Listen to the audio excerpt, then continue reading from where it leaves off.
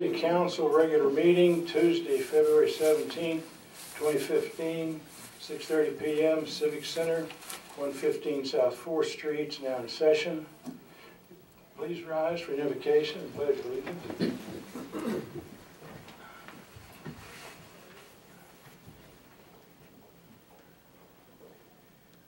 Our Heavenly Father, we ask that you give us the guidance and wisdom so that we may make the proper decisions concerning the issues facing our town and its citizens. Further ask that you watch over all public safety personnel, members of the armed forces, wherever they may be. We pray in Jesus' name, amen. Amen. Please join me in the Pledge of Allegiance. I pledge allegiance to the flag of the United States of America and to the republic for which it stands, one nation, under God, indivisible, with liberty and justice for all. Please be seated. Clerk, please call the roll. Clayson. Here. Call. Here. Kelser. Here. Hold. Here. Goodner. Here. Item 1, discuss act on approval of the consent agenda. A, the financial reports for January 2015. B, the minutes of the meetings held in January 2015. C, claims for the month of January 2015. Motion to approve? So moved. Second? Second. Roll, please. Clayson. Yes. Call. Yes. Kelser. Yes. Hold. Yes. Goodner. Yes. Item 2, public comment. No one signed up. Item 3, discuss act on reappointment of Robert Barnett, Aaron Graffman, and Amber Baldwin to the Henryetta Housing Authority. Is there a motion to approve? So moved. Second. Any discussion? Poll? Pardon? No, we know all of them. The poll of council, please. Clayson. Yes. Call. Yes. Kelser. Yes. Hold. Yes. Goodner. Yes. Item 4, discuss act on head of funding for the Henryetta Tennis Association for lighting, bathrooms, stands, or continued phases of improvements for the Main Street tennis courts. Is there a motion to approve? I make a motion to approve that. Second. Discussion. Mr. Kennedy, did you have some comments on the tennis court? Mark Johnson's going to speak for us. Okay. Mr. Johnson?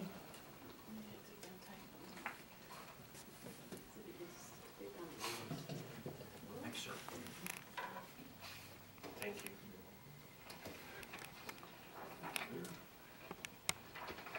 Thank you.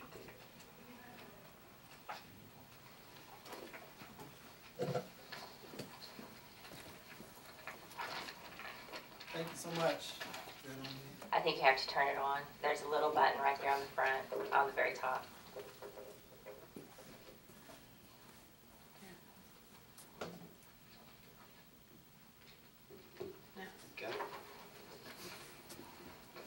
Thank you so much for meeting with us today. My name is Mark Johnson, and I'm here representing the Henryetta Tennis Courts Project Group. On March 18th, 2014, we came to the City Council, and you gave us written permission to pursue our project to rebuild the Main Street courts. We're here tonight to give you an update on our project and ask you to approve our plan to build a new facility at 12th and Main.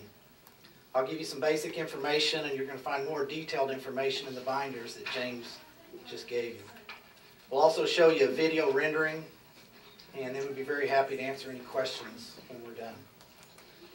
The Main Street tennis courts have unrepairable foundation problems, and the courts will soon become unsafe for play. The surface is coming up in chunks.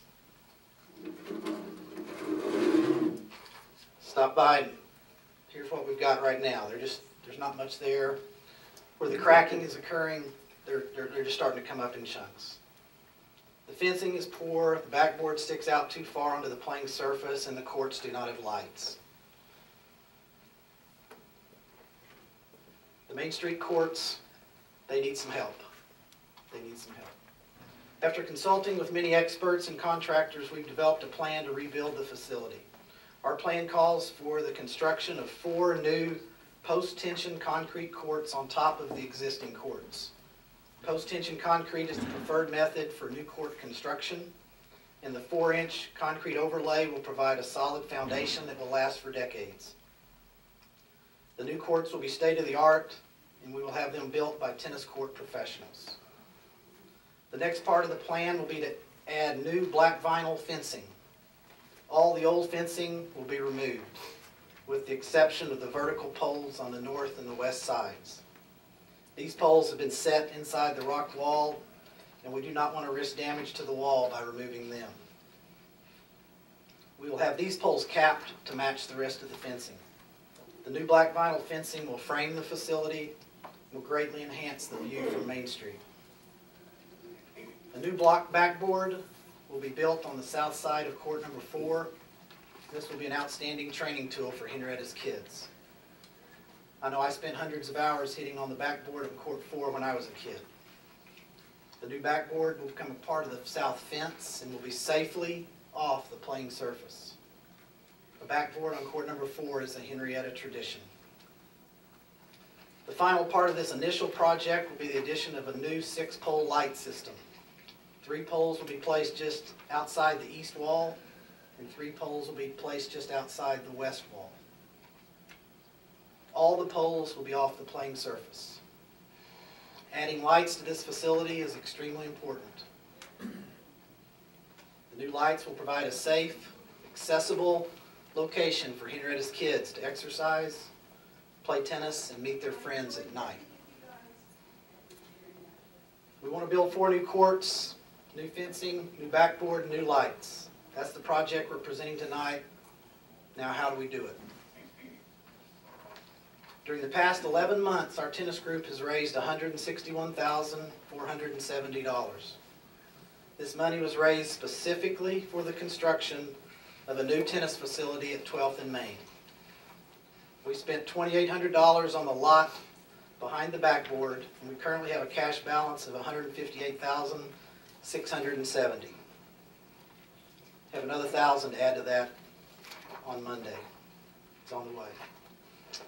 Last Monday, we had a very meaningful, productive meeting with the Henrietta Economic Development Authority. We sincerely appreciate their positive comments and the time they took to discuss our project.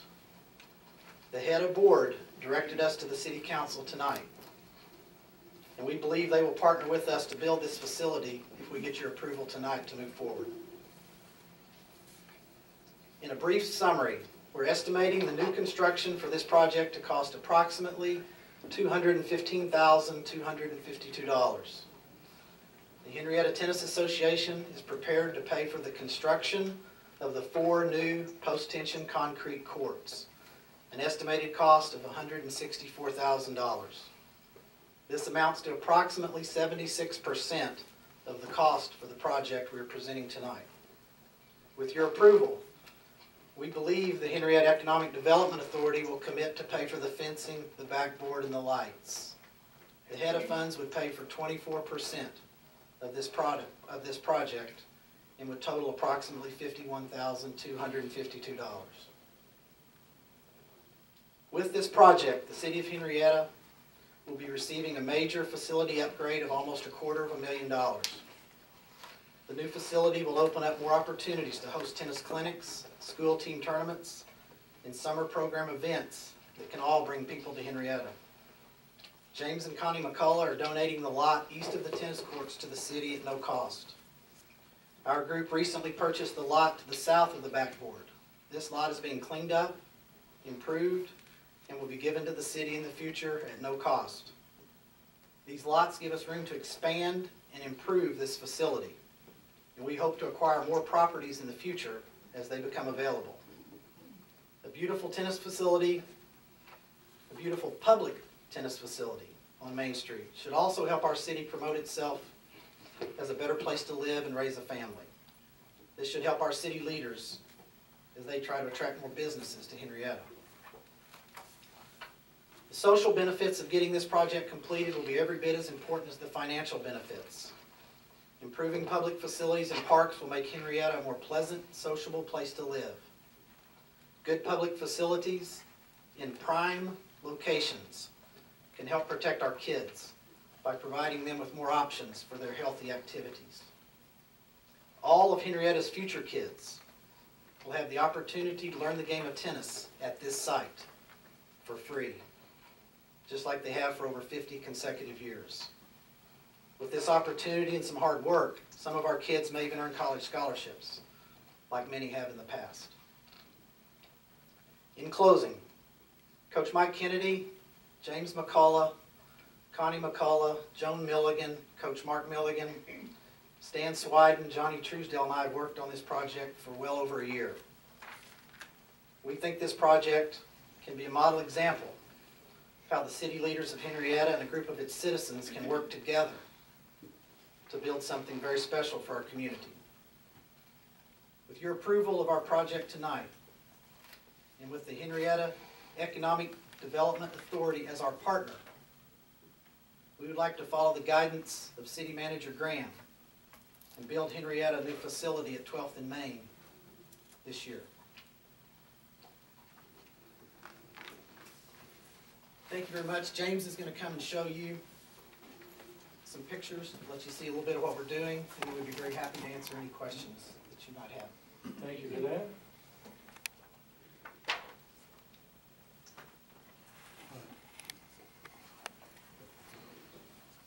Just pull it back just a little bit. Basically what you're seeing is a fly-through of the court facility as it will look, hopefully, in the next year or so as we continue to work on the project and try to put everything together. Right now it shows you basically what our plans are right at this point in time to be able to give you a sense of the look of it overall. So it does at this point in time include bathroom and also a pavilion, but those are in our next couple of stages that we're going to do. Part of the lot that we've purchased behind the area will be for parking. As there was some concern about losing parking, actually we're going to gain quite a bit. So we feel it's a win-win on that. Anybody have any questions? Looks like a pretty well thought out plan to me. Any comments, any discussion amongst the council? I'm in total support of this proposal by the Tennis Association for a number of reasons. These men and women have went out and collected over 75% of the required payment themselves. The association has been a part of this city for over 50 years. They have provided a service to our community that no other town or city in this state that I can find provides. Many children's lives have been directly affected and changed by this organization and its dedication to our community. Many high school students have been awarded scholarships because they started playing tennis on these courts when they were very young. These young men and women have gone on to receive college degrees they may not have been able to get otherwise. If this project is not done, the program as we know it will not exist in 5 years or less, because the facilities will just not be there. Upgrading the facility will set the stage and conditions for future successes and allow the association and our school to bring in bigger and better tournaments and ultimately bring in some people to our community. This project, along with the McCutcheon Park improvements already funded, represent the beginning of our Parks Improvement Program and will go a long ways towards improving the appearance of our west end of Main Street. If our community is unwilling to invest in itself, we obviously cannot expect anybody else to invest in it. Thank you for that, Ted. Any further discussion? I think it's great for the kids. Anything we do for the young here in town is what we need to do. Because they don't have anything to do, so I think it's great. Couldn't agree more. And it would be a huge asset to be able to see when you pull into town. It's just got, as far as tennis courts, I can't think of another facility where you just got it right on the Main Street. Absolutely. It's just For the amazing. benefit of the people that are here, Oh, turn sure. your screen. There you go. So let you look for a moment and we'll, any further discussion? Mr. Johnson, Anything else? will you continue to have your relationship with the Lions Club of Henrietta in the fundraising? And one of the things was is we were talking about the advertising and the signs and maybe how we could come up with a concept to fit both of our needs. Yeah, we were just talking to Mr. McAfee about that just earlier, and that would definitely be something that we would be talking about. Ideally, it would be nice to keep that funding. There's been some concern just of the look of it, how it would be prettier possibly without all the signage on the fence. And some of our donors have expressed that interest. You know, if there was a way to do it without just covering it up, you know, where people could drive by and you'd actually look in and see the courts. So I think there's possibilities that we can look at to do that, and Mr. McAfee was mentioning to me earlier, possibly a way to even to put some of the signage on that east lot that McCulloughs are giving to us. And you might be able to put it there and maybe even make the signs a little smaller and do certain things to keep that. Because obviously it's been a great funding for us to help take care of that. We hope, at a very minimum, we're also going to supplement that a lot in the future with more funding for the summer program. Now that we're getting organized with this, we've talked to a lot of our donors already. After we get this all done and the facility's built, you know, we hope to come up with a good list of 75 or 100 people who will all give $100 to $500 a year. And we hit them with an email in April, and they send that in, and now we have that money going into the summer program. And if we still have the signage going with the Lions Club, that could just go with that. We'd like to expand the summer program as much as we can. You know, right now we're doing really the minimum there, I think. You know, right now, I know when I was a kid, when Dr. Smith was in charge of everything there, we were actually receiving some funding to help go to tournaments and to do other things. Right now, I think we pretty much give some lessons, and it's really good. But it'd be nice, you know, if we can get all our donors back involved and get them, you know, maybe we can put some more money into that. Maybe even get a little more instruction going in the afternoons, and also pay somebody to take some of our kids to tournaments. I know when I was a kid, Mr. Kennedy, we literally went coast to coast with tournaments, and Dr. Smith was helping us with that. So we hope to get past this big stage and then go back to our donors and say, hey, now let's keep this thing going, let's get it really organized, and now let's start really putting more of the money then into helping the kids. That answers. Yes, sir.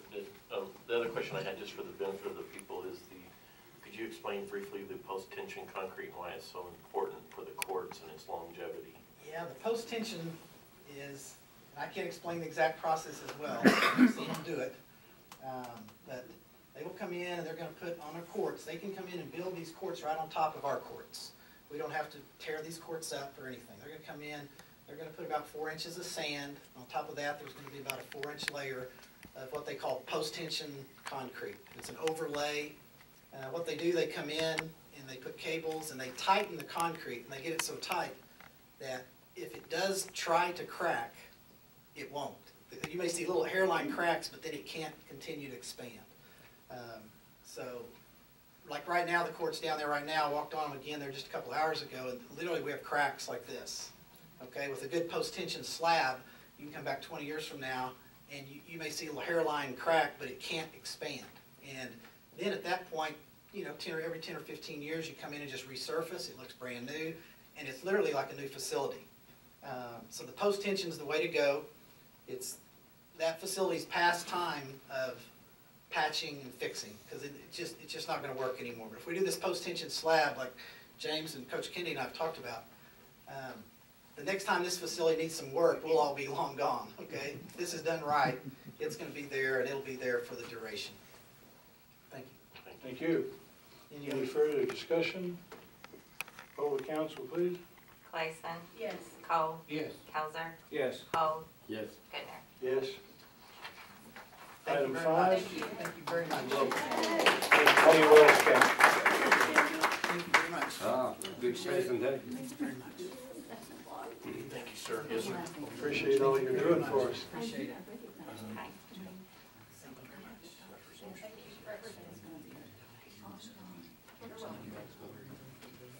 Item 5, discussion on setting the speed limit on Main Street.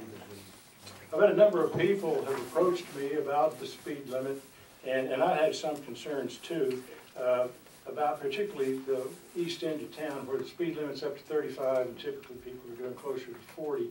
And trying to get in and out of Walmart, places like that, especially if you're coming across trying to go east or west, can be a problem. And but I've talked with Ted about this, and it's probably not a doable deal.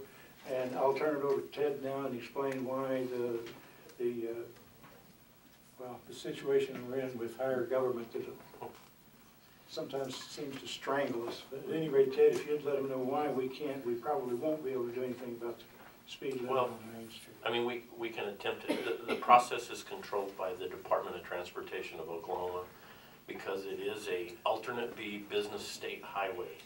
And so they have control of that. And then the process would be is basically we would ask Mr. Saliba with the Muskogee ODOT office to do a speed study, which is an entailed speed study that takes a lot of resources. And traditionally, it's been their findings that speed studies don't indicate that we need to go down. They actually show that we need to go up. We all seem to be excessive. And so that process is in there, and then there is a set format, and it's a very cumbersome format to lower it to 25. The accident ratios are put into that, the speeds, slower speeds can cause them. Mr. Saliba is going to share with us basically a sheet that shows the process and what all that's in there. It's cumbersome. The simple thing is also they're, like I said, they would be willing to discuss with the city is if we would want to remove Main Street from the state highway system, and we would take total control of that. And there would be some real reasons not to, and maybe some reasons to, but the reasons not to, as you've seen, was an overlay that happened. That was all done with state highway funding. And so those things would encumber into that. He was reluctant to go down the path of lowering the speed limit. There is a process. It's a very cumbersome process. And he said that even in the end, when the engineering got done with it, they probably would not recommend to go that low. And they have looked at some of that, but where traffic counts are high, I think we're at about 8,800 average count, and it is 35 miles an hour. And so when you lower it 10 miles an hour, he said you would have to have the engineers and all the things that are in there, and it takes a lot of his resources. He did not share that with me tonight. I was hoping he might even be here in person to discuss it. We can have him come and talk about those things, but he said it was extremely unlikely that we would get the ability to lower it 10 miles an hour down Main Street. And that there's this process involved, and then I wanted everybody to understand you could remove it. I guess I would recommend that we not remove it from the state process. That'd be a good idea. But we would want to weigh all of those things and talk about them. So those are the things that there is a process in play that you would have to go through, and he would want to meet with us and discuss how that begins and where that goes and how much that would take and what it would entail to get to there. And it's a long process. He said it would take quite a while also to accomplish. So, Thank you, Ted. Yeah. Huh? We're not captains of our own yeah, ship. it is not a free project, so I don't know what if they have to do that or if we would have to share in that. But I mean, that would be something to discuss if we want to go down it and do that. Anyway, that's where we're at on the speed limit, which means probably nothing will happen. Item 6, discussion on Nichols Park improvements. Ted, did you want to take the lead on that? Yeah, I had talked to a company that is basically called Wivet, or Sports Parks. For those of you that may or may not be familiar with a park in Eufaula called I call it Jelly Bean Park, or excuse me? Yogi Bear Park. And they have a floating device, and I'll pass this around and then we can pass it around to people. They're going to come and do a presentation, and these are devices that float on water, and you can pass it to the audience. All of us have seen, I have several emails and do that. It's a obstacle course, and they come in multiple sizes, as you'll see in these catalogs and these pictures that they have. And they come in different sizes, different formats. You can have slides, you can have trampolines, bouncing devices. And the idea being is that we would incorporate our lake at Nichols, as it had been in the past, into a swimming park and a place where people could go and have fun. And I've been to this with my family at Eufaula, and it was actually fun to be on, and it was actually fun to do. And I think and you can thumb through the pages. There's multiple. I did not know that there was this many things out there that you can do with those kind of devices.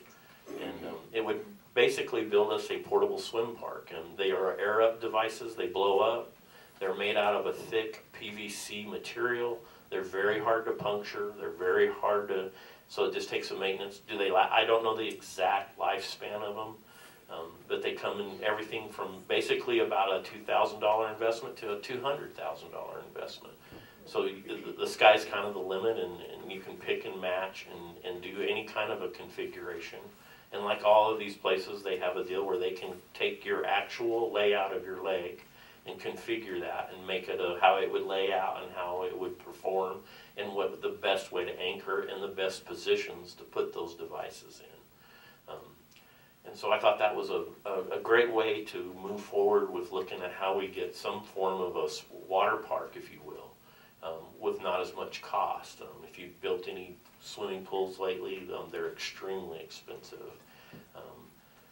And I would be the first to tell you we would love to have a swimming pool here. As most of you know, my girls competitively swim.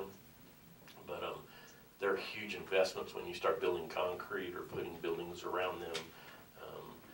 And so this is an alternative that I think allows for a tourism build, more importantly. My idea would be is how do we get people to come and do a motel stay or a restaurant buy or spend some time here in Henryetta. And I think this brings not only our local people, it brings people in our family. So when they come, we have an entertainment device that we can send them to. The only one I've been to is the one in Eufaula. There's a couple others that you can go to. And so they're a lot of fun, and I think for the dollar, they're an investment that you can look at, and they're feasible for us to accomplish. And it doesn't take a lot of manpower, but you do have to man them. I think you would have to offer, and I know that everybody 16 years and younger would have to be made available to a life jacket. There'd have to be some oversight in there. You can't just say, oh, here it is. The one at Eufaula Park is $10 an individual. I thought it was relatively inexpensive, but they do offer more than what I'm talking about. They have a regular swimming pool, and they have a small putt-putt golf. I don't play, so I haven't done that yet. And so there is some amenities there, but I think those are some of the discussion items that we need to have. As most of you know, people in the room, we're on a strategic planning deal about quality of life, parks, park improvements, Henryetta improvements, and this is one idea.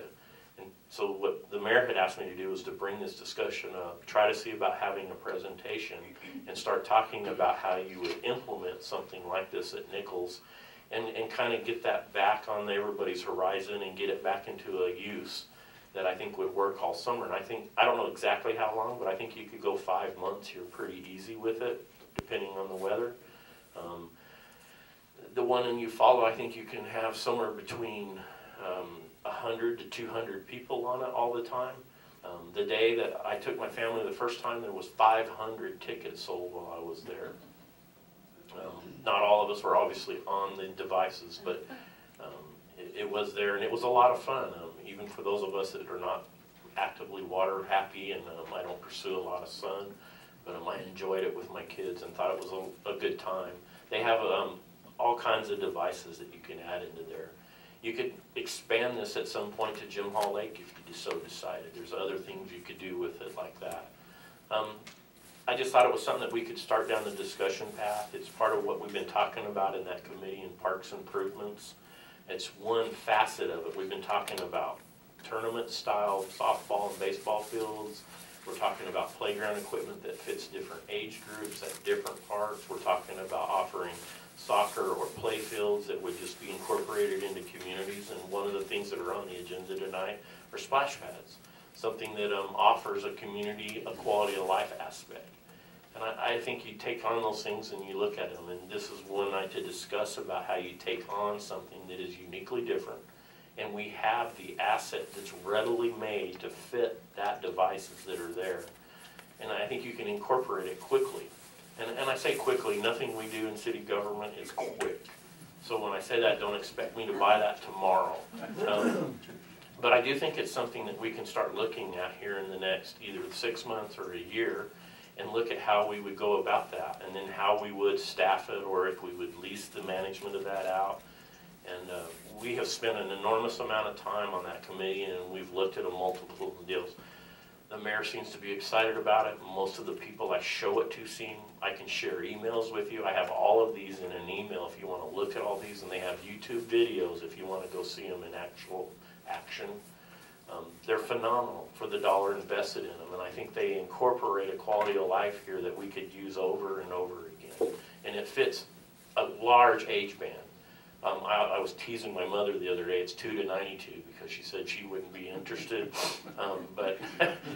So I had to encompass her age all of a sudden in my discussion with her. And so But when she's seen it and she looked at it, you know, that she's not going to go on it because we've tried mightily to get her to go before. But she understood the value, and she goes with our kids to other parks, and she's taken them to other swimming parks. And so I think this is something that is a huge asset, and it's the discussion and it's the initial step for everybody to look at and see a concept, I guess. And the concept, I think, is easily done, and we just happen to have the lake standing there in front of us, and we can all talk about the history, but I think this is a way to move forward with making it an asset and making it of value to the community, and doing it with, and don't get me wrong, I don't mean to say, but it's not as significant as building a water park that is made of concrete and put in there. And so this is a way to do that, and I think it's more valuable to those people that just want to play and have fun in reality than having a normal swimming pool, if you will. And so this is a huge value, and I just think it's worth looking at. If you want me to share those emails with you, just send me something or ask, and I'll be glad to send them. If you want to go to YouTube, that's where I first started looking them up. Just go to YouTube. They'll show you them in actual live value, and I think you'll like them. I just think they have a huge value to this community, and I think we can incorporate this, and within the next year or so to get this done. Thank you, Ted. One of the nice things I was really impressed with those things is how modular they are. You can start fairly modestly if you need to, and then depending on demand, you can build onto them. This is the early stages of this thing, and I think that it's got a ton of potential. And I think one of the important things that we all want to keep in mind here is that we're the council, the city, and the other organizations around town, we're starting to talk about these things now, trying to get things done for so long. It seems like we just sort of set in the business as usual. So whether or not this is a success remains to be seen. I think it will. At least we're going to give it a darn good try. So from that perspective, I'm excited and impressed about where we're going and the possibilities we have. Hey, Bill. So thanks again, Ted. If I can give you a taste of reality, we've discussed it at length with this ad hoc group of people that talked about it, and there are some, and we've looked at the lake a lot because of exactly what we're talking about here. We see great potential there, but there are some practical things that have to be discussed. One thing is there's not a beach there yet. Putting the beach there is not a cheap endeavor, okay? It is not an inexpensive proposition. There are some sewer issues there, and we have a bathhouse, which y'all know the condition of the bathhouse, y'all have seen it, and so consequently you got to make some decisions about what to do with that bathhouse. The cost to bring that bathhouse back to the condition that it was when it was in its pristine is in the six figures. Okay, it's not an inexpensive proposition, and there's a lot of nostalgia there. But at the same time, you have to talk about what's the practical thing to do. Is even though it's on the National Historic Register, we don't have to restore it. Okay, we could actually tear it down. Bite my tongue. Okay, but that's possible. But it would have to. There's a lot of discussion. Okay. Be careful. You don't talk about the good stuff. I already saw the arrows. Yeah. I'm giving you a taste of the reality. Get away from me, Henry. Don't stay close to me. I understand what you're saying. And these are We're the all practical. from here. I understand that. I'm just telling you, I'm looking at this from the practical standpoint, because there is a practicality to this that you have to look at. And how badly do you want this is the question. Do you want it badly enough to invest the $250,000 or more that you're talking about here? And that $250,000 ain't even these things. These things are the cheap things. Right. Okay, these are the cheap things, okay? So, I ain't saying yay or nay what I would do, but I'm just telling you guys, from a standpoint of the public, make sure you take into account all there is to it, because it isn't just going out and buying some floaties and sticking them in the water, Yeah, it's not an easy process, and the money isn't there. So Yeah. it's a matter of finding money and If it was figuring out easy, how it'd already been done. But you bring up the practical aspects of, well, the restroom facilities. If we're going to have that many people out there, and there are and so on places, like that. there are parks who have facilities like this who actually use Johnny on the jobs, okay? Now that is not necessarily the primo way to do this, But there are people that do this. There are places that do this. Well, that might be an inexpensive, easy way in if it develops, if we've got the demand. then As long we as you expand. offer hand wash facilities, decent hand wash facilities, and a decent shower facility, and outdoor shower facility, okay? Well, this is very early stages, and there's a lot of things we're gonna have to resolve to get there, but at least we're gonna be trying to get there. And- We're and- all moving that direction. I think it'd be great to have the city manager to have those people come and explain it to them. Yeah, he had asked them, they couldn't, they had a scheduling problem and couldn't get here for Have a this special meeting. meeting or whatever we need to do Yeah, that. but we'll have- And also the management of it is another thing. You know, we the city, I absolutely am totally opposed to the city managing any business, okay? Business management is not what this city should be doing, or any city, that they just shouldn't do it. It needs to be managed, just like our tennis park down here that's gonna be built ultimately. The vision for that is to give a long-term lease, because this property is all gonna belong to the city, but they give a long-term lease to the tennis association at no cost. They do the maintenance on it, we do the major maintenance, but they keep the courts maintained, keep it cleaned up, trees trimmed, et cetera, that sort of stuff, okay? But we Maybe replace, it's you know, possible we could tie this to the ball fields. it is at Nichols possible, Park and, have one and- organization run it. Anyway, those are long-term plans, and we'll be talking about. but those are all that as just we go down practical the road. things that you Yeah. have to look at, because there's a practical side to this, you know? Yeah. It's gee whiz, but Well, if we're gonna make it work, the practical side of it has to be taken into account. Yeah. Good point, Henry. I have some additional for Nichols. I did, just so everybody knows, the docks are there, and there's one there that needs some repair, and then there's one that it needs what I think is a total replacement. And so I mimicked what you have, and so the fishing or the floating dock or the what I call the viewable dock that floats, it's on a 100-foot walkway, 6 foot wide, and the dock is actually 40-foot long, 12-foot wide with a 10-foot eve height.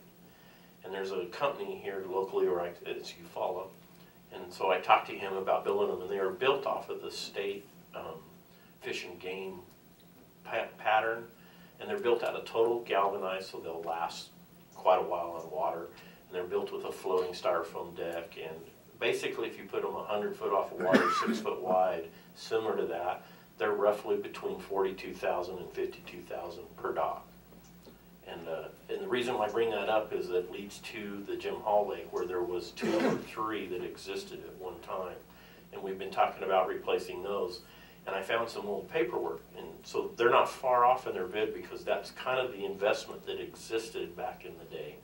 And unfortunately, a tornado or a windstorm or a whatever happened to those on Jim Hall Lake, tore those up. But if you exactly built them 40-foot long, 12-foot wide, and those of us that are from dry land, I had to ask why they were so big, and it's for the amount of people that would be on them and to keep them from tipping so much.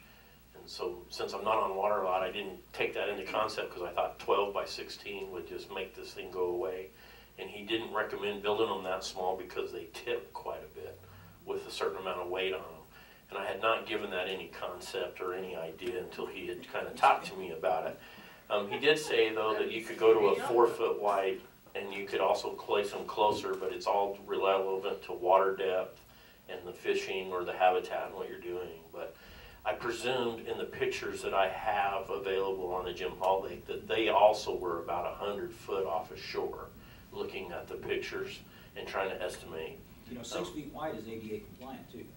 He thought we could get away with 4'6", but I'm not sure. So that's what I told him I had to look into from a public aspect, was the ADA compliancy. But the ones that exist today are the only one that exists today, and the other ones look identical to that we have. We have some remnants of these storm damaged ones.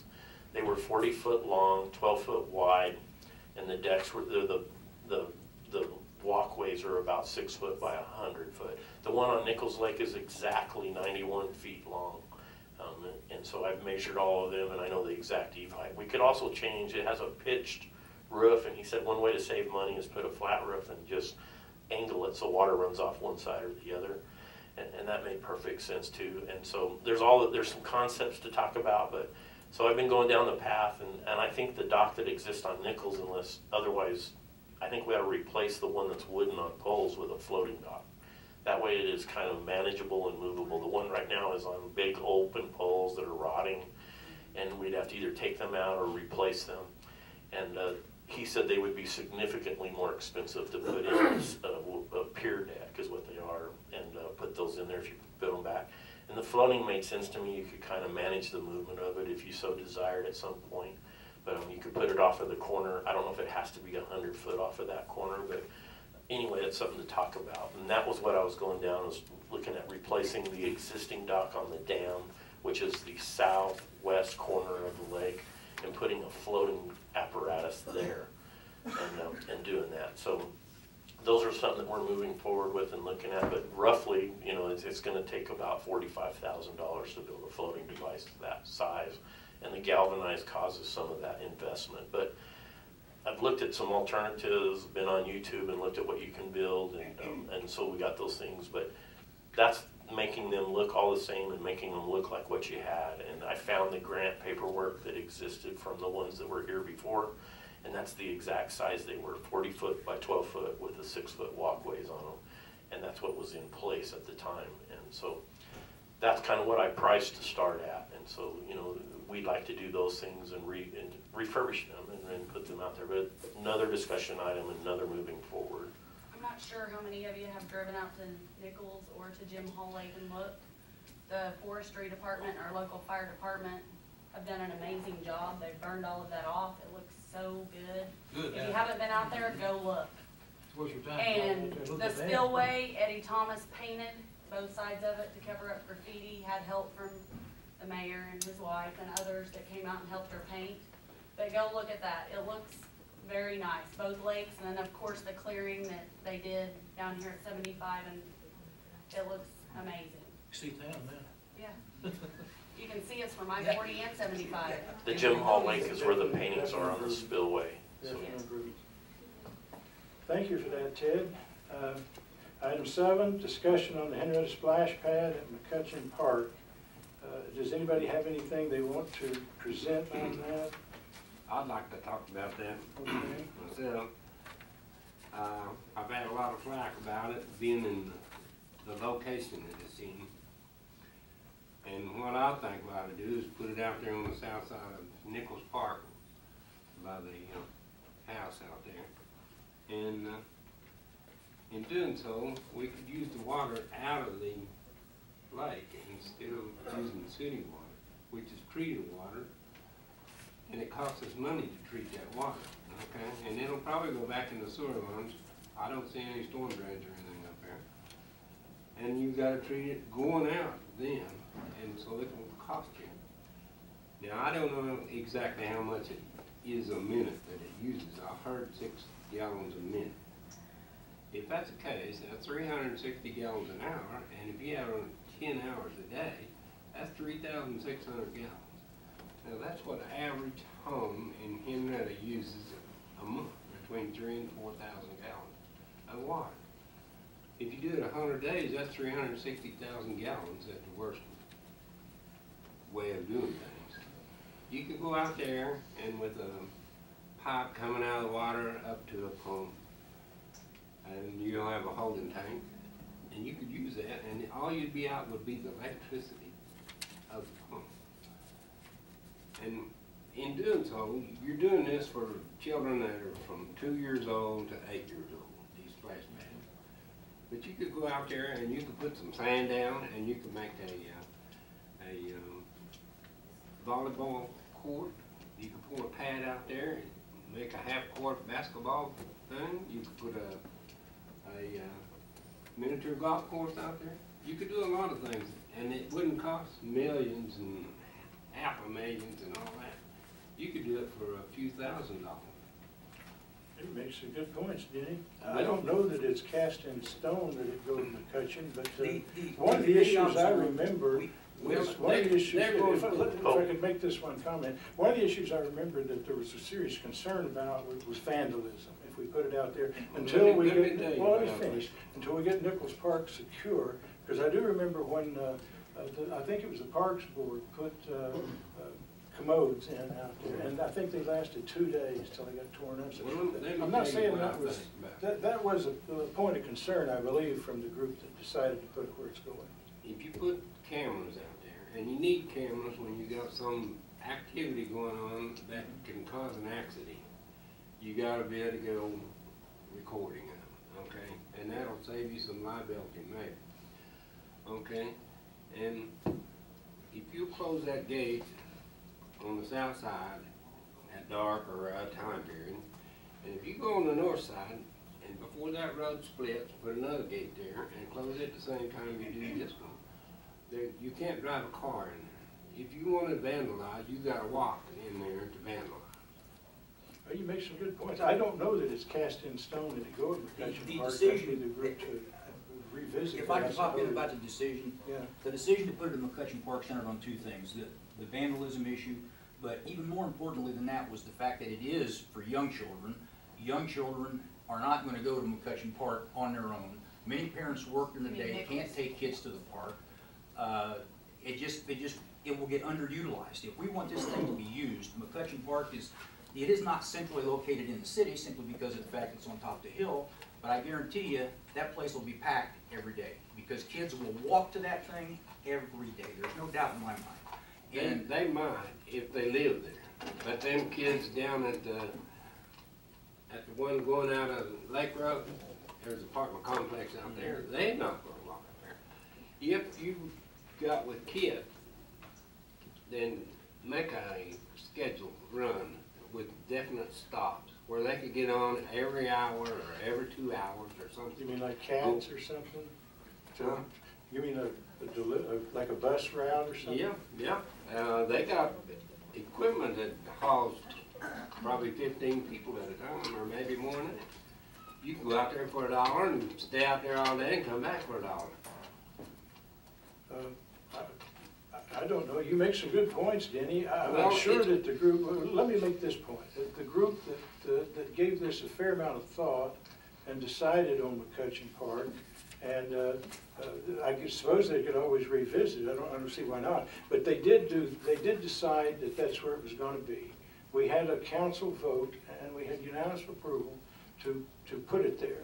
Let me finish. We then agreed to a contract. And I'm assuming that the contract, the pricing and everything had to do with the location where they were putting it in at McCutcheon. So right now, we're kind of locked into there, I believe. It's not cost as much for that splash pad, whether it goes there or there, it's the same money. The problem you have out there though is actually water, because this thing requires 60 PSI, minimum 60 PSI to work. And the city would have to furnish the pump. These people don't put the pump in, so there's another $7,000 to $10,000 for the pump, okay? Electricity that has to be run to it to put in out there.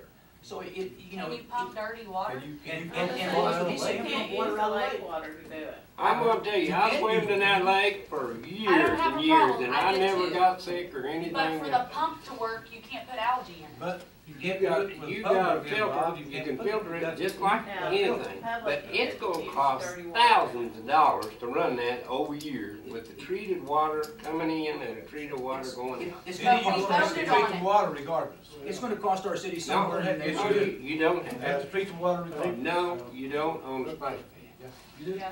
Well, Public involved, you gotta treat the water. I think It's treated just like a swimming pool. I think It's not a good idea It's to already build done. one there and then have one down. I've heard it talking about 2 or 3 in time. I would support that. But if, Over time, possibly, over yes. time, Yeah, and it's gonna cost a lot Of of course it's money. gonna cost. And y'all are talking about millions of dollars thing. This is not $1 million thing. You can redo the south side of that lake and make a nice place out of it. You're gonna have that frisbee golf stuff over there and all that kind of stuff. And, There will be a lot of people go out there and use and it. eventually that I will happen. appreciate your position, Dave. Well, Not at There's- millions of dollars. okay. We're running water. Well, this is a, folks, this is a discussion only. I think that we've probably made all the points that we need to make on it. And you bring up some good points, Denny, that I'm sure the group, the committee will revisit that and see if it makes any sense. But for now, I think we've talked about everything that we need to about that. But there's nothing that is going to come of us sitting here and continue to beat that around. So shall we move to the next item? Item 8, is Dr. Glidden here? He's right there. Okay, would you like to make a presentation on the effects of this artificial marijuana? And we appreciate your coming down, sir. Thank you. It's on. Making sense. So, ladies and gentlemen, thank you for having me.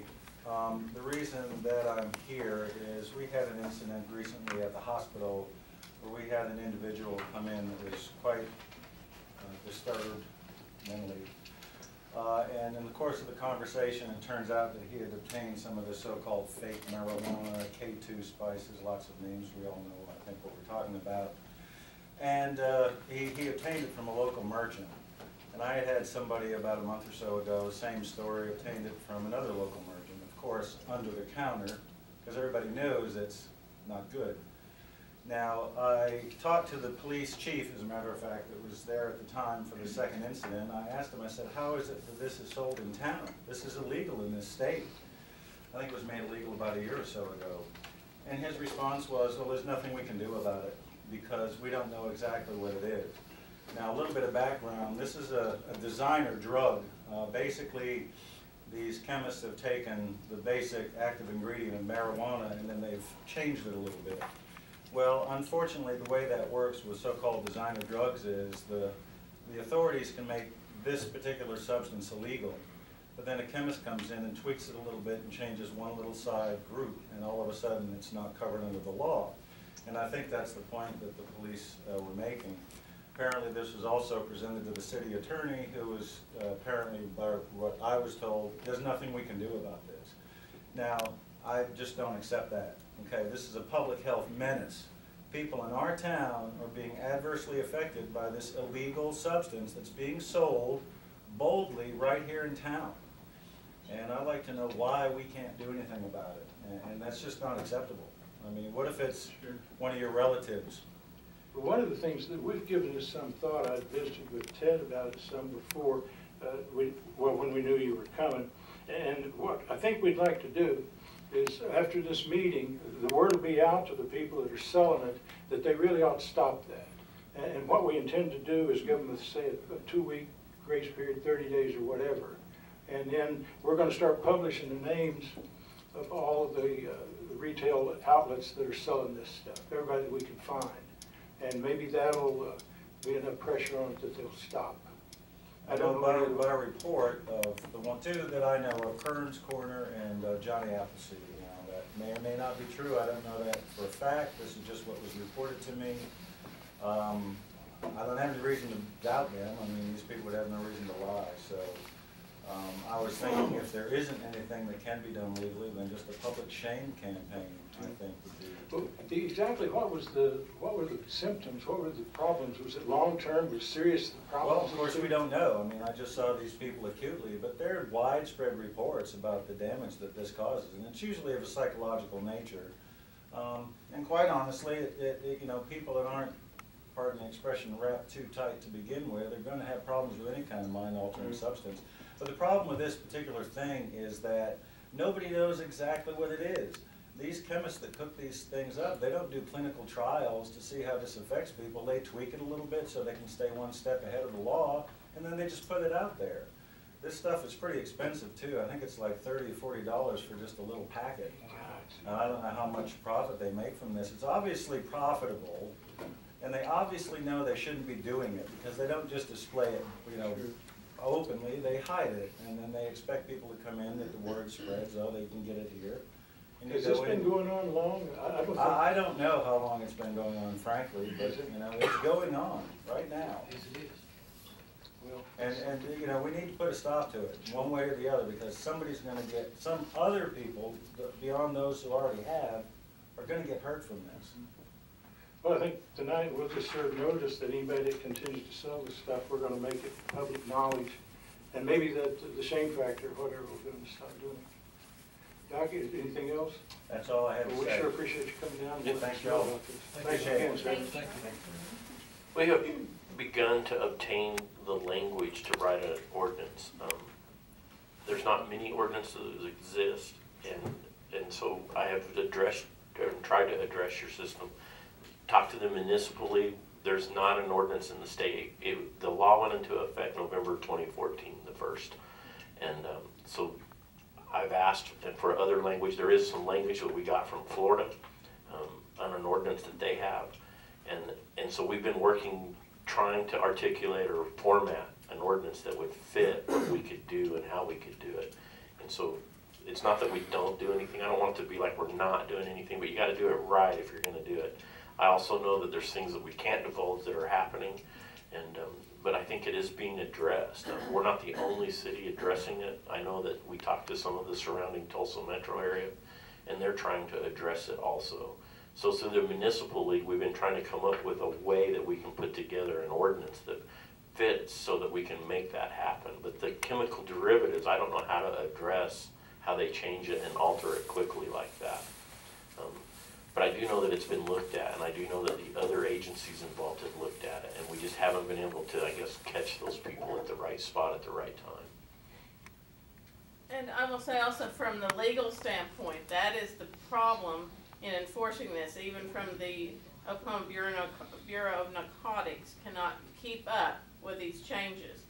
Currently, what has to happen for enforcement purposes is that there has to be a chemist come in and test whatever is purchased, and then that chemist has to give the report that yes, it fits within the framework of the statute. So whatever those prohibited ingredients are, they have to fit that. If they have had the chemical derivative to them and it does not fit within the specific framework, then it is not an illegal substance under that law. So they have to go through.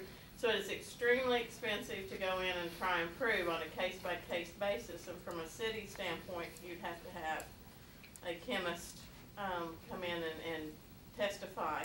The other issue that we have is that we are not a court of record. We can only charge $500. Basically, there's some things that we can charge more, but you would not be able to get the cost back even through a fine for doing, you know, even the call to the chemist would cost you over that to get that in there. So we've got a situation from an enforcement standpoint, even the state is sitting there scratching their heads going, how can we get this stopped? This new law hopefully will add some teeth to it, but I think that the public shame needs to work because I know that it is devastating. I know from a personal level that it is devastating. I would love to be able to get out there and stop it and shut all of it down. And the profit is there, 6 figures in 3 or 4 months, because people are buying it. I've thought about that, Luann. Could we put, say, a licensing requirement and make it this category of some sort of chemical substances? And if you to sell it, it costs you $10,000 to buy a license. Could we do anything like that? I don't know that you can. You're still in the same situation of determining what those chemicals are. The sales need to be banned. We need to ban them. If we can determine what it is and can identify it somehow, we can ban it within a certain zone. You can't just say, well, here, you can sell this potentially dangerous chemical, but it's going to cost you $10,000 to do it. I don't think you can do that. Yeah, no, it would have to be. Just out of a sheer curiosity, doctor, is it a rampant epidemic thing that you deal with in the hospital, or and it's just sheer morbid curiosity on my point? Oh, you don't want to get me on my soapbox. Just a little background. I don't know if you all know, but my wife and I own and operate Tiger Mountain Recovery, which is drug and alcohol. And I worked 10 years at the New Vision program at the hospital, so I've got quite an interest in this. No, this is just small potatoes compared to the overall opiate addiction problem that we experience. We're number 1, by the way, in this state. Us in Alabama are vying for number 1 for the sheer number of opiate abuse, the amount of opiate abuse that goes on in this country. But no, this is a small problem. But I've seen 2 Henriettans that have been adversely affected by this, so I think it's very important.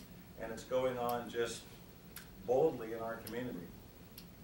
I know that we have gotten, and it's not something that just steadily stays there. You know, somebody will hear about it, this will get talked about, it'll be a public thing, people keep their eyes on it, and then 2 years down the road, it kind of creeps back in, you know, we'll hear about it. Because this isn't the first time that we've had reports. I've had it come to the freelance before where they said, well, I want you to go post up here, and I want you to go undercover, and I want you to try to buy it, and I want you to catch these guys, and it's like, you know, what are you going to do? They know who you are, they're not going to sell it to me, you know, like, tell the editor. It's not going to work. Well, it is a problem. It is a problem. Thank you again, Doctor. Thank you, Dr. Lynn. Thank you. Thanks, Dr. Ford. Item 9, discussion on the AEP PSO franchise agreement. Mr. Mayor and Council, Frank Phillips is here with PSO AEP, and the 25-year agreement that's been in existence comes due this year, I believe. And so there's a franchise agreement with all of our utilities, and I thought it would be prudent to discuss how those come about and what they are. The current in existence is a 25-year agreement that costs 2%, and then there's also a lighting feature in there, and I gave you a letter that Mr. Phillips shared with us from the PSO company and a copy of an ordinance. And so the discussion is tonight is to talk about when we would want to renew that franchise agreement, because it is a vote of the people. And PSO and Mr. Phillips has been doing, I think, a ton of legwork trying to get all that set up. And we need to pick a date somewhere here in the front end of the summer and have that election. And so as we talk about that, the things that I just wanted to bring up was the term of the franchise agreement, the things that it covers, and what that is we are charging a fee for them to ingress, egress our public right-of-ways and easements, and they have light poles, and they hang their wires, and they deliver power to each and every customer within the PSO agreement. And then the 25 years is basically, I've been asked lately, is why is it so long? Well, they have a huge infrastructure investment, and they have millions of dollars in that, and they're trying to recover those dollars. And so if you did it on a 5 or say a 10-year basis, they're probably reluctant to talk about that because of the ability to recover that investment. Not that they wouldn't, I'm just assuming that. But the main reason is usually infrastructure dollars and what they have in there. And I believe they built a substation here recently. It was before I moved here, but that's probably a multi-million-dollar structure, and that delivers power. And so Frank and I have been talking about when is the best time to talk about that franchise election. And then for us, is reading that and looking through that, is there anything that we would want to tweak in that agreement? I will just take the low-hanging fruit. Nobody wants to talk about that, but you could discuss, well, was 2% where you want to be, or do you want to be at 3? And to be brutally honest, that'll be on the backs of all of us. So if we changed it from 2 to 3, you would go up 1% on your electric bill. And that's just being honest. But that's what those would talk about. But those dollars come back to the city in infrastructure dollars and those things that we do like that. But I'm not advocating that. I'm just telling you what those things are out there. The discussion tonight is to get you informed about what that franchise agreement is, the term of their franchise agreement, and the things on there. And probably Frank will want to allude to more of the things they do, but as you're aware, PSO offers community education trainings. They do things for the city. They offer and put up our Christmas lights. They work with us hand in hand in other things. They are now doing economic development. I probably have missed 2 or 3 things that I had on my little mind and list there, but so they are advocates of the Henryetta and advocates of the delivery areas that they are in the eastern Oklahoma and other places. So this is an agreement that we need to talk about, and the main thing that the thrust is we just need to pick a spot out here, get it registered, and get the election going. I jokingly talked about, and I'll do it here, is in the event the election failed, does he turn the switch off when he leaves? I hope we don't experience that, but I was curious. I had to ask. And he's still laughing. What are the, does anybody have a list of the election dates for the remainder of the year? Yes, Frank has all of those. Yeah, please, share it with us, okay? And then how long do we need to How long be able does to it take get to this get on? this on the ballot, sir? Does anybody know? Yes, I can tell you. Thank you all for having me tonight. I very much appreciate Ted, that you've been working with me on this. I think we met about a month ago and discussed some of the items. You asked about election dates. Let me answer that first, and I'll cover some of this other. The election dates for 2015, the next election date, a May 12th election. And how long does it take you to get it on the ballot? The resolution would have to be to the Oklahoma County Election Board by March 12th. Okay, so March 12th, so you're talking basically 2 months out, we have to get it up there. Yes, yes. May what, then 12th? Yes, sir. If the election, I'm sorry. March 12th, it would not be too late. That would be the resolution to the board. That's No not later doable. than. No later than, but then the election would be May the 12th. That's what I'm talking about. June 9th is the next election date, And so we have to have the letter to. by April 9th, the election. When do you have to have this done by? What's the shut-off date on our lights? About 8 o'clock. So if you want to take action. No pressure. Wow. That'd be great, thank you. I think that June date would probably be the. But you understand what I'm saying, what's the, Yes. what's the drop dead date? We don't have one. Okay. We can get this on the March Let's- agenda, let's- couldn't we, Ted? Yes, sir, that was my intent, I think tonight, was to June have a date would be discussion okay. openly about where we wanna be, Huh? and then, and then we'll continue to negotiate that. So this is an education thing for you all. And Okay, let's listen. I think the June date would be. We don't want it to be by itself. No, but there's other elections coming up. What, because there's elections every month. Just I'm not about. sure that the Okmulgee County Election Board has any scheduled for June or July at this point. I think next month you have, is it a school bond? Yes, Yeah. there's And then March March. the 3rd, I believe And it then it's is. April is when you have council. Yeah. City election. So we try to be respectful of not trying to get on when someone else is having an election. PSO pays for the cost of the election. Okay, so we bear no cost for that then? No, sir. Oh, well, So so we it's could have an definitely election. your all costs. Yeah, obviously just have it in July. That would give us plenty of time to. Well, you said the June the 9th, I think that'd be a good date, that'd give us plenty of time to get it on, get everything going, so I think the June the 9th would be a good time. We'll make an agenda item for the March meeting and firm it up then. This is a discussion only now. And approve the actual, lease? We have 2 dates that we could hit, the May the 12th and the June the 9th, if that is, I wasn't sure they had a June election date when we looked They just earlier. have special election dates. They just- Okay. And we have them all year this year. Sometimes there's not as many available with you. Yeah, because the meeting's March 10th. Right, no, it's next week. Next week. So we would have to have a special meeting is what? Now, if we Get have it it by by then. March 17th and we have the, 12th. okay. We have to have the resolution conform to the election board on March the 12th, so we would have to do a I special thought you said meeting. April 9th. We're talking about the June election, right? Yeah, but then we could discuss and pass the Do it in actual March. agreement in March and then get it on the June election. Yeah, and we will have the document to them by April 9th. That gives us plenty. He was talking Okay. about from May, is what Ted was talking, you know, Well, from May. we'll, No, the May one's too late. I mean, too early. so Frank, March, we'll have a March agenda and we'll decide. the important We'll part, decide on the March agenda. the important part was is to talk about the schematics or the generalities of getting there. I forgot one important thing, and that is the street lighting and the things that you guys provide in that. So that's an addition. Could you elaborate on I'd that, be sir, glad to. Woody?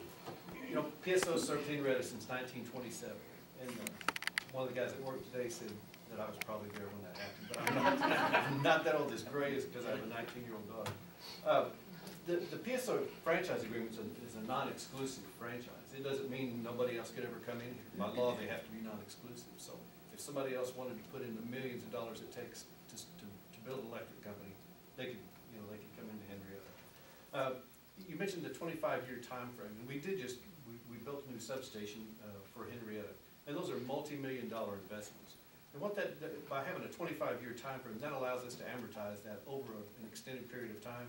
It also gives the community some sense of security that we're going to continue to serve. Like I said, there's nothing that precludes someone else from coming in, but we've been here forever, and we don't see ourselves as just a provider of electric service, like Ted said. We see ourselves as a community partner. Some of the things that I was going to mention, annually we collect and remit to the city of Henryetta franchise fee that last year was $90,000. And that's 6% above what it was last year and 9% above what it was 2 years ago. So as Henryetta grows, the revenue grows. Your street lighting, you mentioned the street lighting, you save $60,000 a year roughly by having a franchise with PSO. Your street lighting bill every month would be about $6,600 if you didn't have a franchise. It's $1,700 with a franchise. We also, you noticed us doing some tree trimming, some system hardening where we repair lines, replace poles. Now, just last year on that project, we spent $200,000. And so we're invested in the community. We've got employees, we've got equipment. I mean, we're here. We have a consumer program outreach where this year we have provided weatherization for, when we get fixed, 62 homes, where we've gone with people with relatively low income, they're able to apply. And we go in and do weatherization for them, and that's been over $100,000 that we've spent on that. I just happened today to see the check that the Henryetta Public Schools got for almost $21,000 for, it's a load reduction when PSO reaches during the summer, when we start getting a peak reached in our power plants and real demand on the system, businesses or the schools can ask to participate in a program where if they reduce their usage at that particular time, then we give them an incentive to do that. And so the Henryetta Public Schools got a check, like I said, for $21,000 in November. You know, we also make other contributions. We've helped, I think the city and the HEDA has gotten many grants the last couple of years for economic development. So, you know, again, we see ourselves as community partners. We're just proud to serve the communities we do. And Henryetta, I think, to me, has been a shining example of the partnership with PSO. You know, it's small, but I think an important thing you guys do is help us put up the Christmas decorations each year and take me down. Well, and we appreciate that. I'm glad to help with that. A question, does PSO give the city a break on the cost of electricity? I think that's something that people would not know. And are we charged the same, are we charged a fee for even the franchise fee or other taxes like you see? I think the citizens will want to know that. Yes, they're all, the franchise fee applies to all the accounts, and then the city, just like any other utility, we collect the franchise, remit it back to the city. So the city gets their money back. They're all billed for it, but then they get the money back. Does the city get a break on any cost of electricity other than the street lights that you do that? They do some rates depending on what rates they have on the businesses. Depending on what rate it is, it would depend. I don't know if you got municipal pumping and. Yeah, the rate structure for our water plant and our wastewater plant are considerably different than, say, this building because of the load. So that's how they structure their rate decrease or their rate structure. So it's on the amount of power we use. So our biggest users are our water plant infrastructure, wastewater plant, and then the lift stations that are in place. You do that with other businesses also too, don't you? Yes, you know, there's businesses that can look at what their usage is, and depending on what their usage is, we get them on the rate that's best for them. Just so the public knows that we're still out there paying our electric bill. In their letter, they put $200,000 this year in tree management, hardening of and improving of the system, and that is here in Henryetta. They also pay $529,000 in property tax in Oklahoma County, which relates to about $88,000. Unfortunately, the cities don't get property tax. That goes to the schools, counties, and those things. Also, there's $100,000 in weatherization or in this program for efficiencies that he's talked about. If you haven't seen it, they were calling, I believe, door to door, because we got some people asking why they were calling. But they were basically, if you meet I think a low to moderate income and some other things like that, then you can have a weatherization of your house done. And that was provided by PSO. So I don't know how many people took advantage of that. I think he just 62. said 62. 62 homes. I tried to talk her into letting me, she wouldn't. So, but anyway, that's what the franchise agreement is. We have franchise agreements in addition with PSO. We have one with Suddenlink, all the telephone providers, cable TV. I'm probably missing one, probably any telephones and those things like that. And a couple of those are also coming up as we talk about it. So. And this goes to a vote of the people. You know, what we do before once you set the election date, then we start sending, we send letters to everybody in the community, let them know what the franchise is, what it does. We do the advertising, we pay for every expense, we pay for the fee. The election board will usually bill the city because you are the ones who are calling for the election, but as soon as you get the invoice, you get it to us and we reimburse it. We pay for everything else, we pay the ballots, the whole thing, as long as we're the only issue on the ballots. That's slicker than a greased pig. It's nice that when we come to do this, that we're not putting any expense on the city, because the city has, you know, I mean, I've sat through the council meetings and you've got some other issues, I think, still on the agenda. So you all certainly have your hands full, so, you know, again, we want it to be as inexpensive as it can be on the city to do that. It's our responsibility to do that. We also work with you all, but like I said, we just, you know, I'm proud. I've been with PSO for 34 years, and it's just been a wonderful place to work and to be able to work in the community, to be able to be, you know, some people say you guys are like paid full-time volunteers. And Lyle's very active. Lyle's incredibly active. If there's anything else, I'd be glad to answer it at this time.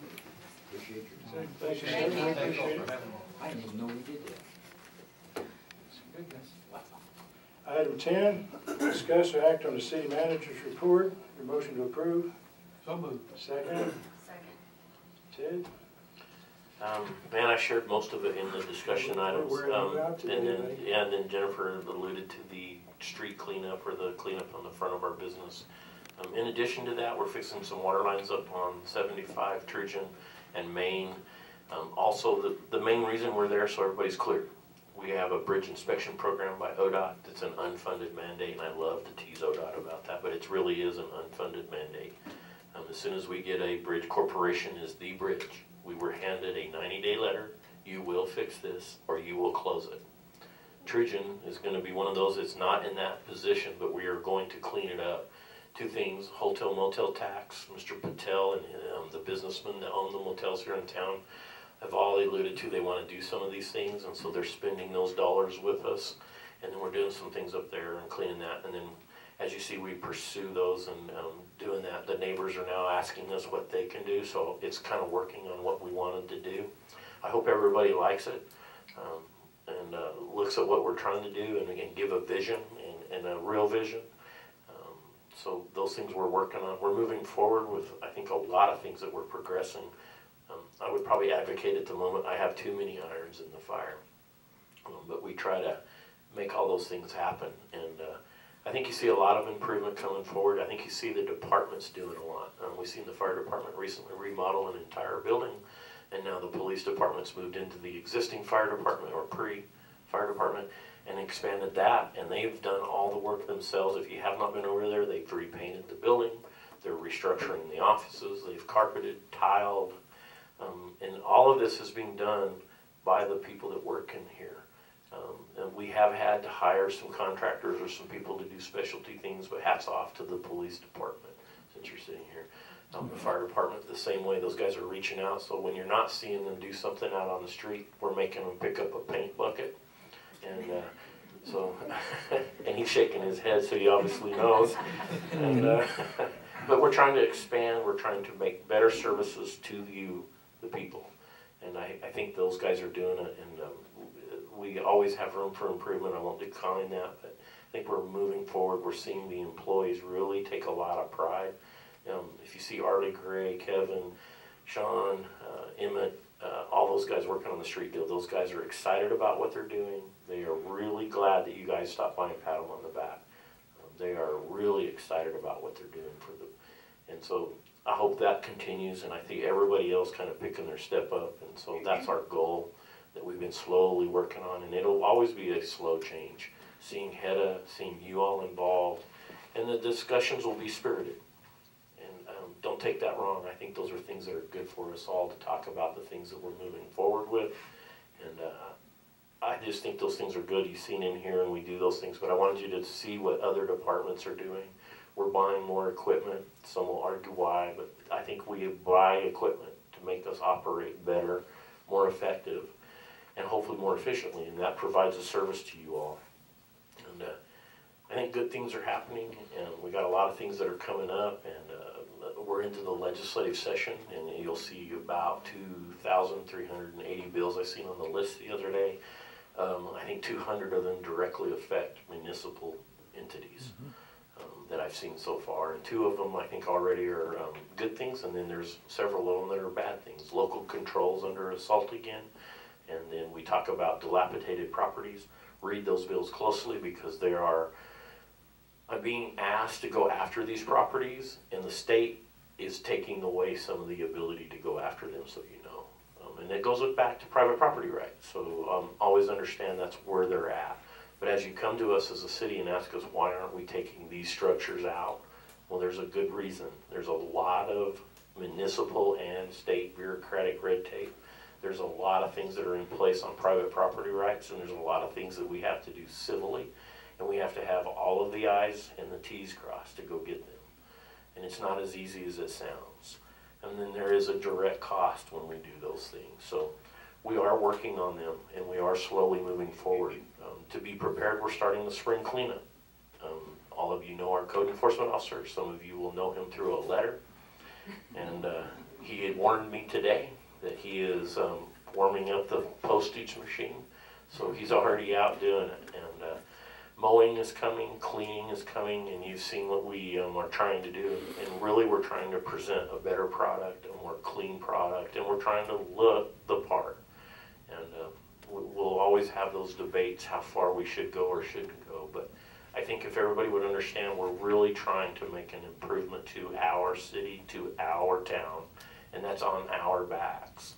And that's what we're trying to do. So be prepared if you get a letter. Don't go totally crazy. Jody will work with you. We'll work with you. But we are serious about code enforcement, and we are serious about mowing. We are serious about trimming trees and cleaning back the easements and making it where it's more visible. And hats off to all of you that do it, because the majority of us do it, and those things. We've been talking about animal control. That's a new item that's been on our horizon again. I don't know how to handle that. I hope everybody understands that we deal with irresponsible pet owners when we are having to do that. And it's a difficult item for cities and towns to be laid at the rest of our feet to deal with cats and dogs that are strays and other animals. So we try to do that as eloquently as possible, and we try to do it as, I'm trying to be as diplomatic as I can about how that is, because I know it's a distasteful subject sometimes on what happens with stray dogs and cats, but it is what is being dealt with us today. And it's something that we have to move forward with, but we can't accommodate everything that happens all the time.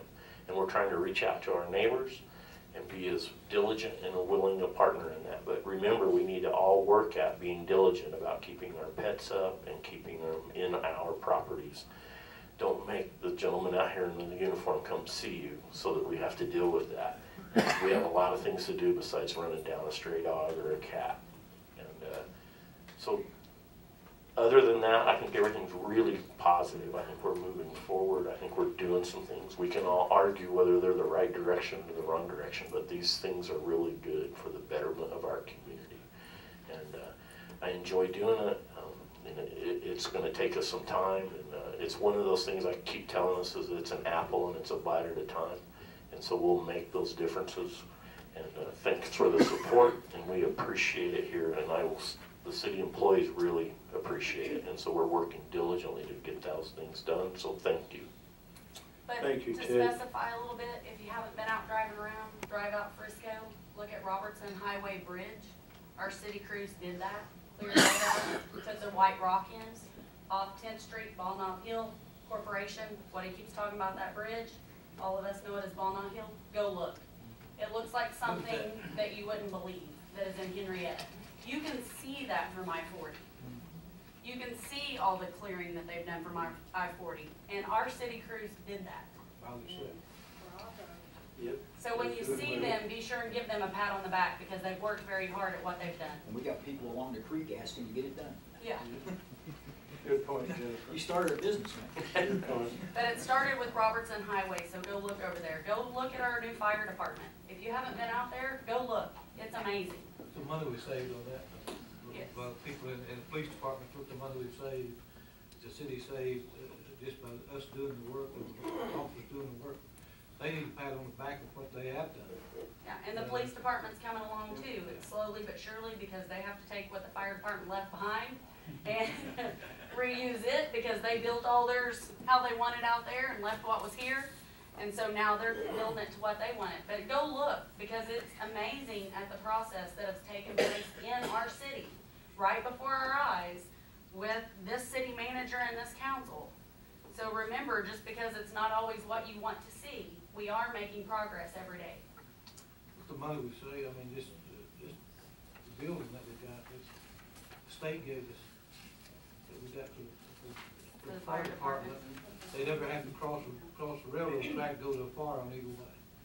In the police department, I know I was up there, you couldn't even turn around without stepping on something in the police department. Now they got some room to move.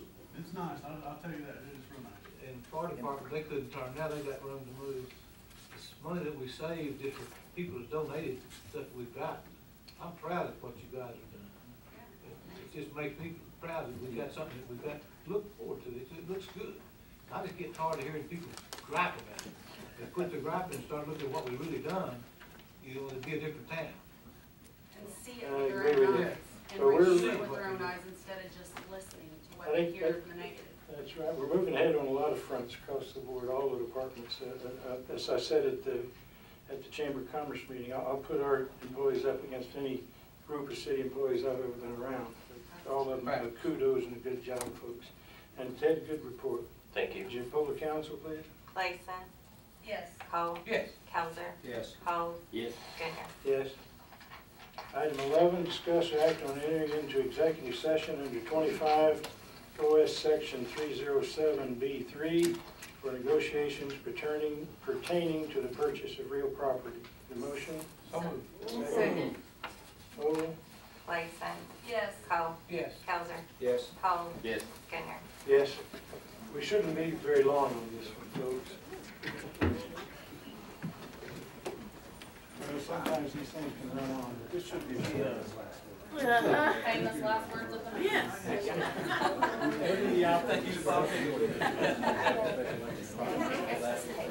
Good. I do not have one with me. We're back. Ladies and gentlemen,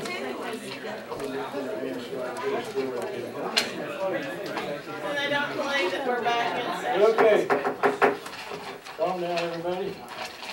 Item 12, discuss the act to reconvene into regular session. The motion, please. So moved. Second. Poll? Clayson. Yes. Cole. Yes. Kelsey. Yes. Cole. Yes. Goodner. Yes. Item 13, discuss or act on any action to be taken on matters discussed in the executive session. Is there a motion to authorize the city manager to proceed with negotiations on a piece of property? Make a motion to do that. Second. Poll? Clayson. Yes. Cole. Yes. Kelsey. Yes. Cole. Yes. Goodner. Yes. Item 14, discuss or act on new business. There's no new business. Item 15, motion to adjourn. So moved. Second. Poll? Clayson. Yes. Cole. Yes. Kelsey. Yes. Cole. Yes. Goodner. Yes. Henryetta Municipal Authority, regular meeting, Tuesday, February 17th, 2015, 6:30 p.m. in the Civic Center, 115 South 4th Street, it's now in session. Roll call, please. Clayson. Here. Cole. Here. Kelsey. Here. Cole. Here. Goodner. Here. Item 1, discuss act on approval of the consent agenda.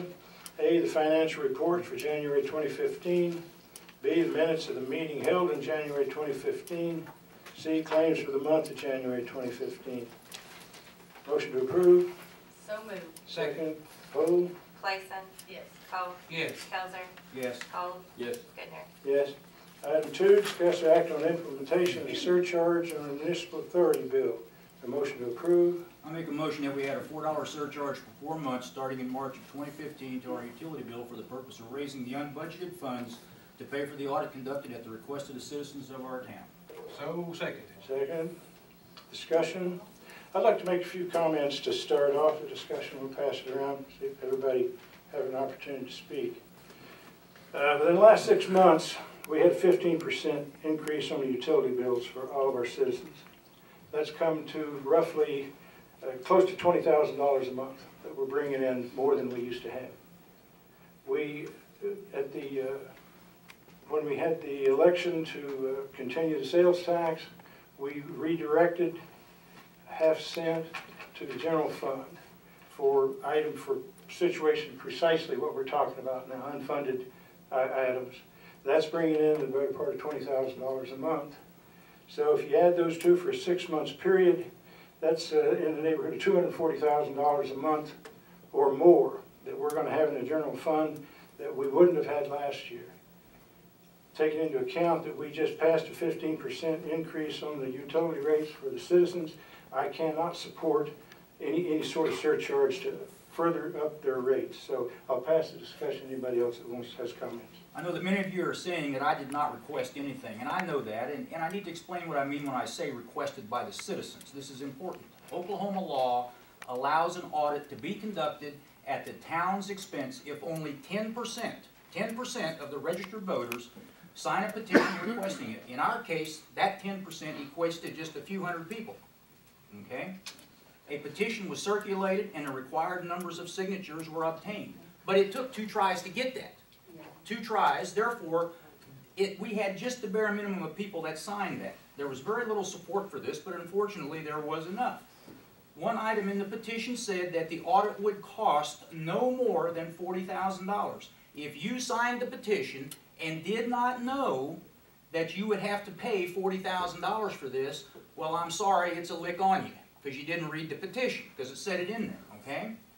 The citizens signing that petition and asking the state to come in and look at the city operations in specific areas authorized the city, all the taxpayers in this city, not just the 10%, but all the taxpayers in this city, to pay up to $40,000 for that look. They authorized it. You all, we all authorized it. Whoever signed that petition authorized it. Well, the bill is in, and it's due, and it's $40,000.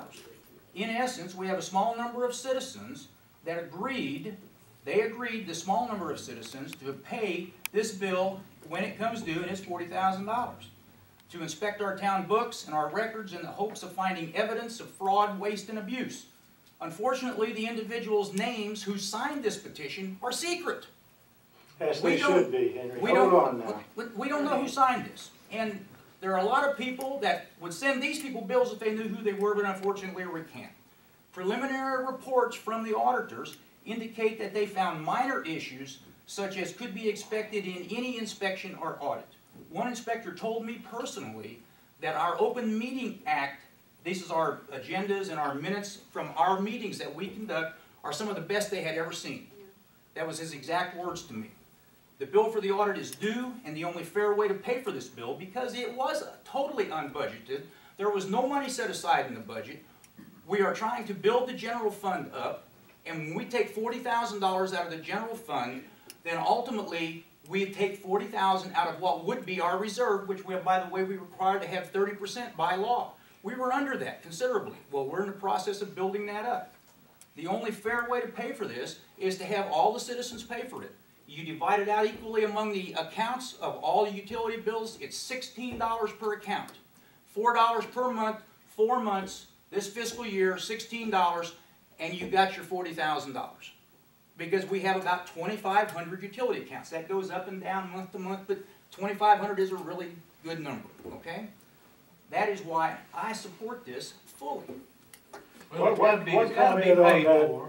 Let me make one comment on this to you. And I think this is a fair way to pay for it. Well, the citizens, if it comes from a surcharge, or if it comes out of the general fund, the citizens still pay for it. Every dime that we've got in our pocket, the funds came from the citizens. But it reduces the reserve by 40K, which the point of all of things we did was to get our reserve back up. Okay, we've got a bridge down here on 4th Street that we've had fixed since 2011. We've got that bridge down there we've had fixed since 2011. We thought it was paid for. Ted, tell us what happened. There's $35,000 we're gonna have to pay. We didn't know we were gonna pay. $23,000 bill that we didn't know was Didn't even know we was coming. gonna pay. Well, are we gonna do a surcharge to pay for that? No, that's what I'm talking about. That's where we got money that we don't even, wasn't even supposed to spend. We gotta spend. I like the improvements that are happening in our I city. do too. They're not free. Yeah. And I've had And if you multiple wanna people tell continue me with this the is the way to pay for improvements. this. Many people. I see nods, And I see multiple Norton's other out here, nods out in municipalities the have done audience. that. Yeah, okay. Multiple other municipalities have done the same exact I'm thing. not saying I agree, it happens. Any further discussion? Anybody else have any comments they want to make? I think we've raised enough money. This council has more money to work with than any in the past ever had. We've changed money around, borrowed money, done this, done that. And while we want to put some more on these people, we raised 15% on the water, 15% on the sewer, 15% on the garbage, and we gotta have some I needs instead of I won'ts, you know, like we was talking about with the parks and all this kind of stuff. I don't think it's a I want, this is a I need. This They asked for it, one they asked is, for but it when they a signed lot the of it petition, is so we're gonna not. pay for it. I'm gonna have to pay for it like everybody else, but I'm gonna pay my fair share on it. You can, yeah, and she can, and I can, and he can. We all got enough money to pay our bills. But there's people in this town that's living on a pretty They wanted it, so we gotta pay for it. I'd make this point, on the combined financial report for January 2015, municipal Authority transfer $134,000 this month. We went positive $227,000. I contend we have money in the general fund to pay for this if we want to do it. If we want to pay it with a surcharge where the majority will rule. So I think we've spoken on this all we need to. I think we've had that 227,000, we haven't paid Insurance. property tax, insurance, we haven't paid vehicle insurance, nothing else. When you start paying for that, you're gonna see that go down to nothing too. I understand So that. that's just the way it is, people, I'm Okay. just telling you. I Poll the don't like council, anybody please. more than anybody else, but I've gotta pay for it too. But we've got to have it paid for, and that's the only fair way to do it. Don, poll the council, please. Clayson, Yes. Cole, Yes. Cowser, Yes. Hall, No. Goodner. No. Motion passed. Item 3, discuss act on new business. There is no new business. Item 4, motion to adjourn. So moved. Second. Poll. Clayson, Yes. Cole, Yes. Cowser,